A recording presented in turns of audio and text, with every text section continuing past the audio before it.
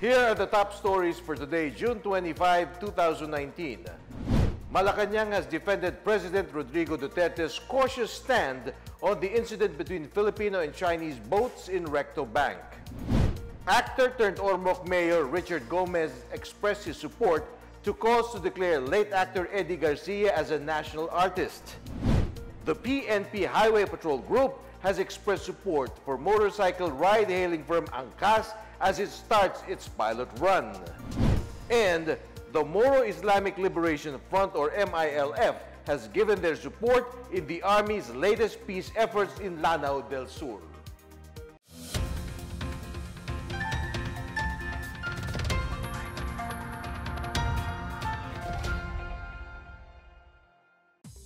Good day, I'm William Theo. Welcome to the PNA Newsroom. Malacanang has defended President Rodrigo Duterte's cautious stand on the incident between Filipino and Chinese boats in Recto Bank. The palace assures the president is balancing the country's interests and security in resolving the said issue. Miguel Hill has the story. Malacanang says national interest and security are the main reasons why President Rodrigo Duterte is taking a cautious stand on the Recto Bank incident. In a statement, Presidential spokesperson Salvador Panelo says the president strikes a balance between the interest of the nation and the country's security as against the threat of a potential war with another. He says Duterte maintains friendly and trade relations with other countries, even those with adversarial claims. Meanwhile, Senator Panfilo Lacson said a joint probe between the Philippines and China may be interpreted as a waiver of our right of ownership of Recto Bank. While Vice President Leni Robredo said she prefers an investigation conducted by a third party.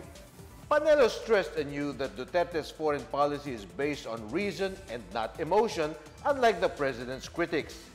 He said the president will continue to treat the Recto Bank issue as a navigation incident and that protocol on the issue will be observed in accordance with international law or domestic law. For the PNA Newsroom, I am Miguel Hill.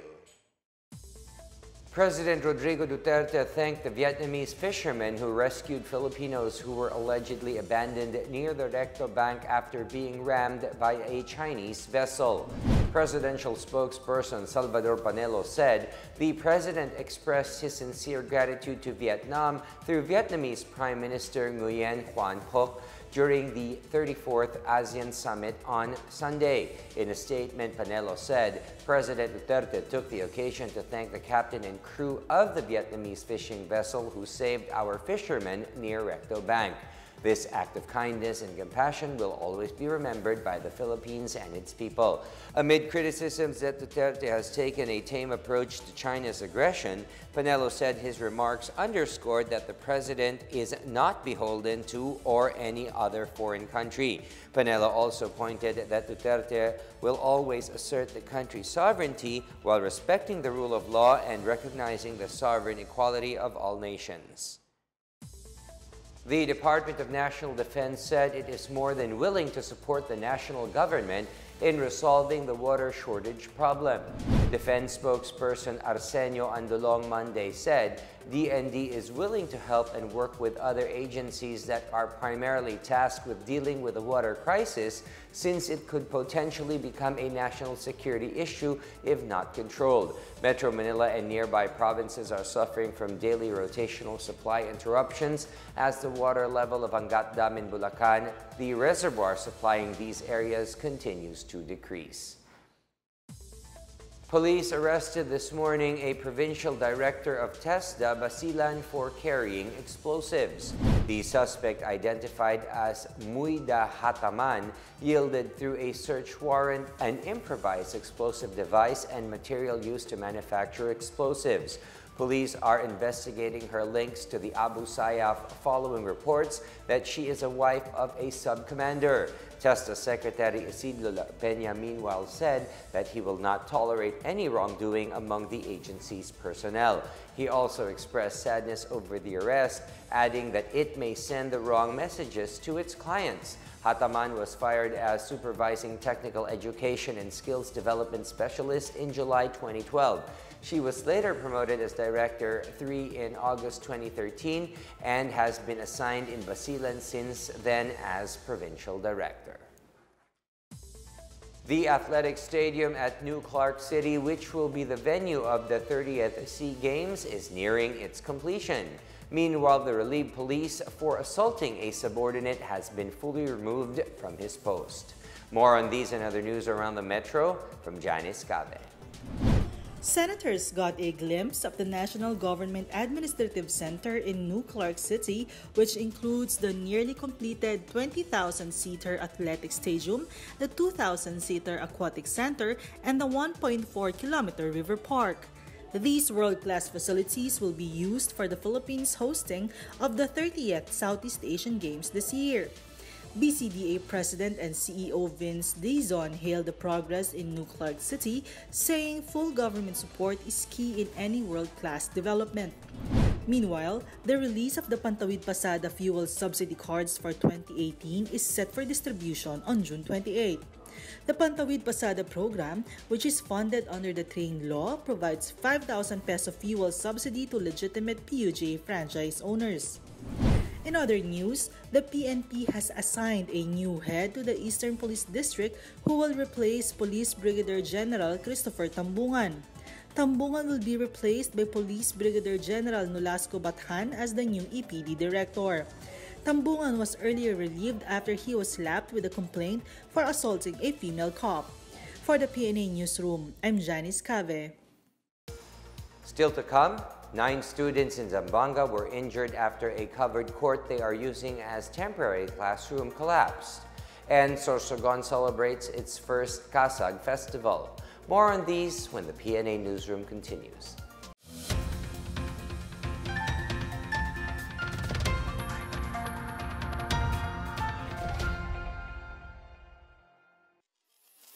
Ito ang Duterte on Duty. Ulat sa ginagawa ng Presidente. June 4, Martes, Holosulu. Binisita ni Pangulong Rodrigo Roa Duterte ang mga sundalo sa Camp Teodulfo Bautista at pinarangalaan ang mga nasugatan sa engkwentro kontra Abu Sayyaf noong May 31 sa Patikul, Sulu. June 6, Huwebes, Davao City. Pinangunahan ng Pangulo ang selebrasyon ng Eid al-Fitr. Allow me to take this moment to assure you that this administration will endeavor to preserve the fragile peace that we have built in this region that I call home. Allow me to take this moment to assure you that through the National Commission of Muslim Filipinos, we will consistently uphold the rights and welfare of all Muslim Filipinos, and for that matter, for all Filipinos. June 10, Lunes, Pasay City. Nag-surprise inspection ng Pangulo sa NAIA Terminal 2 nang mabalitaan ang mga reklamong delayed at cancelled flights. Malacanang. Nakipagpulong siya sa mga opisyal ng Philippine Health Insurance Corporation o PhilHealth. Kinagabihan ay pinulong naman niya ang kanyang gabinete para sa 38th Cabinet Meeting.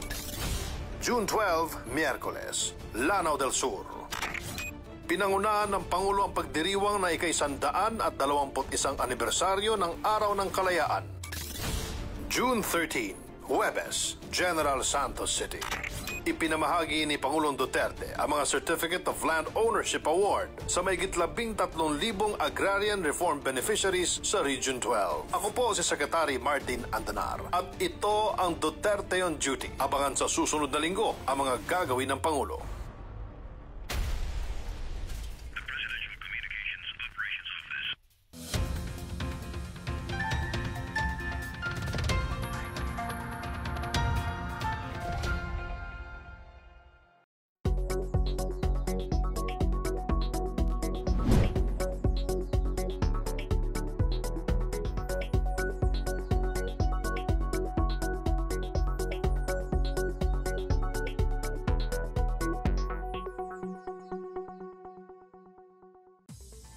Actor-turned Ormoc Mayor Richard Gomez has expressed his support to the call to declare late actor Eddie Garcia as national artist. Mayor Gomez on Monday said the recognition should have long been given to the late veteran actor due to his numerous contributions in the television movie industry and to the Filipino people. Aside from Gomez, other celebrities who supported the call are Senators-elect Lito Lapid and Bong Revilla, actress and Batangas Representative Vilma Santos, and actors Christopher De Leon and Tirso Cruz III. Gomez is also calling out the production crew to learn first aid and for the production outfit to always have a standby medical team on locations. Eddie Garcia had an accident on the set of Rosang Agimat on June 8. He died on June 20. Consumers felt the volatile condition of the world market as local oil companies implement another hike in pump prices on Tuesday morning. In separate advisories, Philippine Shell, Petron Corporation, and PTT Philippines announced moderate price increases in their liquid fuels. Gasoline increased by 30 centavos per liter, diesel moved up by 55 centavos, while kerosene rose by 45 centavos per liter. Oil executives said the recent upward direction in the international oil market was fueled by lingering uncertainty surrounding the stability of the Middle East, as well as a protracted trade dispute among economic giants. The proposal by the Civil Aviation Authority of the Philippines, or CAAP, to improve the Lingayen Airport in Pangasinan will be implemented this year. Lingayen Airport Officer in Charge Elvis de la Cruz said the asphalt overlay of runway costs more than 37.8 million pesos. Among the projects to be implemented are the construction of runway canal, improvement of perimeter fence, and provision of additional septic tank. The construction of the fire station building and staff house were already completed. The concreting of the apron by the Department of Transportation was already done and lined up for final inspection. Meanwhile, De La Cruz admitted that the proposal to extend the airport's runway in order to achieve the standard size for commercial flights are still waiting for approval. The airport's runway, measuring 1,040 meters, is currently catering to general aviation. CAAP is proposing to extend the runway to 1,520 meters to accommodate commercial flights. 9 students were injured when the covered court they were using as temporary classrooms collapsed in Barangay Sinubong, Zamboanga City. Class advisor Shirley Fonoliera was reportedly conducting classes when the roof of the covered court collapsed. Sinubong National High School Principal Joel San Juan Garcia said the class advisor decided to hold classes at the covered court as rainwater leaked through the roof of her classroom. The principal also disclosed that the covered court was not yet officially turned over to them, although the project has been completed in January. The injured students were taken to the Labuan District Hospital for treatment. Thousands of spectators and participants were drawn in several provinces over the weekend to join in the celebration of various native religious festivals. Let's know more about these from Benj Bondoc. In Nueva Ecija, residents of Barangay Bibiklat in Aliaga Town celebrated on Monday the Pagsasan Juan or Taong Putik Festival. Participants wore banana leaves and vines and covered their bodies with mud in honor of the beggar-like Saint John the Baptist. Bishop Safronio Bancud of the Diocese of Cabanatuan reminded devotees that Pagsasan Juan is beyond being a cultural and tourist attraction and that they must stand with humility and practice love for God and others starting at home. In Salsagon, hundreds enjoyed a boodle fight of crabs as part of the celebration of the first Kasag Festival last Saturday, June 22. The celebration honors Saint John the Baptist, the village's patron saint. It also promotes the abundance of fresh and delicious crabs in their village. In Marawi City, around 6,000 Muslims joined the 3-day Juhur or religious gathering held on June 21 to 23. Marawi residents were urged to welcome the Juhur as it focuses on how Muslims surrender their lives to what Allah wants. This year's Juhur is the first after the Marawi siege in 2017, with last year's gathering being held in Luzon for security reasons. For the PNA Newsroom, I'm Benj Bondo. Up next, The PNP Highway Support Group supports the pilot testing of Angkas, and the Armed Forces of the Philippines partners with MILF to achieve peace in the region. The PNA Newsroom returns after these reminders.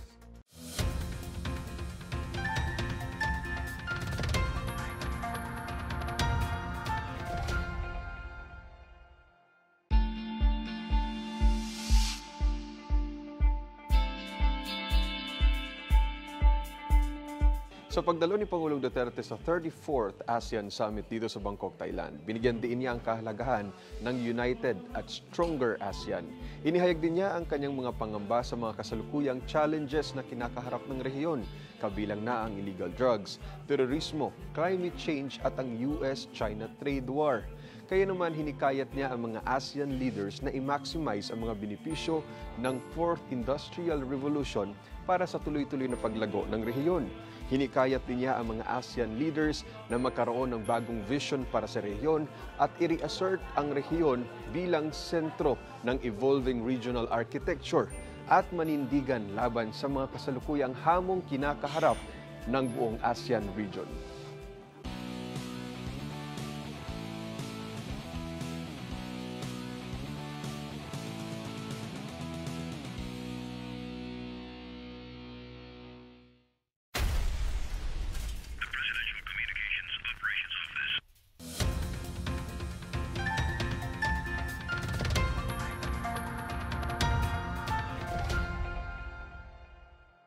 The PNP Highway Patrol Group has expressed support for motorcycle ride-hailing firm Angkas as the company prepares for its 6-month pilot run by the end of June.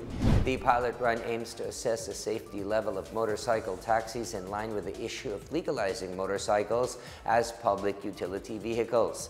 27,000 accredited biker partners will be retained to ensure that they meet the very high safety standards. HPG Chief Brigadier General Roberto Fajardo said they share the same mandate with Angkas, which is to ensure the safety of the metro's highways for the benefit of commuters and motorists.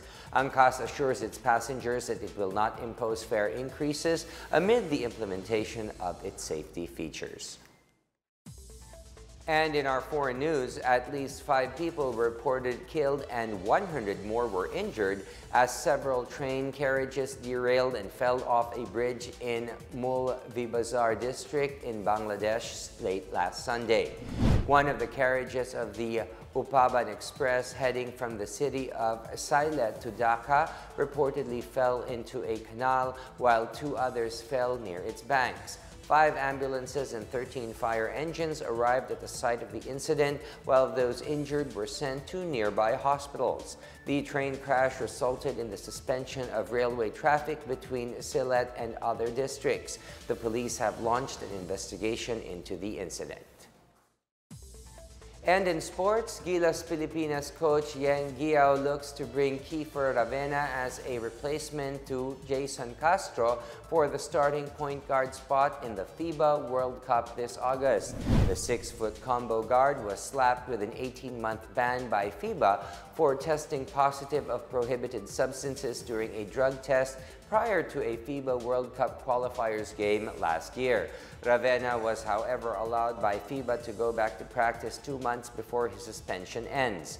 Northport rookie Robert Bolick is also joining the national team as they resume practice for the FIBA World Cup. Bolick, who is a member of the Gilas Cadets pool, got the green light to take part in the Gilas practice from Northport's team management.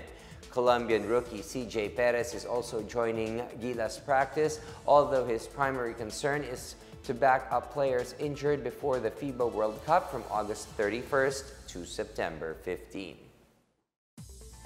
The government continues to reach out to insurgents to make peace and bring them back to the folds of the law. The Moro Islamic Liberation Front, or MILF, has given their support in the Army's latest peace efforts in Lanao del Sur. Sweet Lukman has the story. As part of the Armed Forces of the Philippines program to prevent and counter violent extremism, the 103rd Infantry Haribon Brigade has brought its peace projects to Barangay Padas in Pagayawan Town and Sultan Dumalundong Municipality in Lanao del Sur. These peace projects include providing playground sets and educational programs for the children as well as livelihood programs for the communities. It can be recalled that it was in Barangay Padas where Abu Dar sought refuge while hiding from military operations and at the same time recruited some locals to join ISIS. Out of 163 Maoti returnees, 3 came from Barangay Padas. Brigadier General Romeo Bronner Jr. said there are still 5 more members being convinced to surrender to the government. The 103rd Brigade has partnered with the Moro Islamic Liberation Front or MILF in this project since the 101 Base Command of the MILF is there. General Bronner also disclosed that it was MILF fighters who first tried the playground sets, the first playground facilities in the barangay. Bronner said the AFP would also do the same to Sultan Dumalundong town where members of Maoti ISIS are sighted. An encounter between the Maoti ISIS group and the AFP occurred in January in the 2 municipalities. So we would like to make the communities part of the solution, Bronner explained. We are making the community part of the solution. And sometimes the community are the MILF communities. The US aid, on the other hand, constructed a water system in Barangay Padas complete with solar panels to be able to pump and store water in the tank to give the residents safe and clean drinking water. For PNA Newsroom, Sweet Lukman, Philippine Information Agency. And in our weather update, Pag-asa said a low-pressure area was spotted off Aurora Province is likely to intensify into a tropical depression. Luzon and Western Visayas will have monsoon rains enhanced by the potential tropical cyclone over the Philippine Sea east of Luzon. The rest of the country will experience partly cloudy to cloudy skies with isolated rain showers and thunderstorms today until Friday, June 28. Let's now check out the weather forecast for Metro Manila and the rest of the country.